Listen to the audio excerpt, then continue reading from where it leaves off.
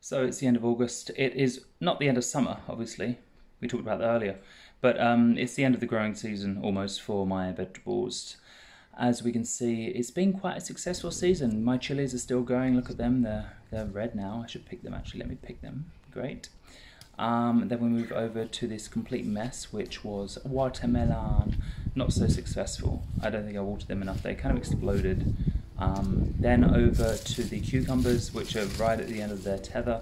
But they provided me so much next year. Got to plant them at different intervals. Intervals. Over here, peppers, still going. I'm going to pick all these peppers. Peter picked a pepper. And then I'm going to hack these down on Sunday when I plant my winter plants.